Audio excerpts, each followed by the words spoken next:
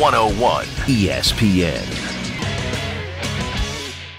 Welcome to 101ESPN.com. I'm Brian Feldman. The Cardinals come out on top today at Roger Dean Stadium 5-3, and the Cardinals have been blanked the entire game, starting at the very beginning by Marlins starter Josh Johnson. The Cardinals get all 5 runs in the very last inning for them. In the top of the 9th inning, it started with a John Jay hit, followed by consecutive back-to-back hits from Tyler Green, David Freese, and Joe Mather, and then a few batters later, it was an RBI single and advancing to second from Shane Robinson to complete a 5-run top of the 9th. Pete Parise comes on to get the save for the Cardinals. Tony La Russa said he was very surprised it was such a low-scoring game because, as you can see here, very windy, really overcast, and because of this wind and this weather, Tony said he told Freddie Gonzalez, the manager of the Marlins, before the game, he thought it was going to be a 10-9 game, very high scoring, so he was pretty surprised to see it be such a low-scoring game considering that all the pitchers were so sharp, and that's the only reason it was held to such a low-scoring game. As far as performances, Kyle Lohse, very good for the Cardinals. He was up towards 48 pitches or so.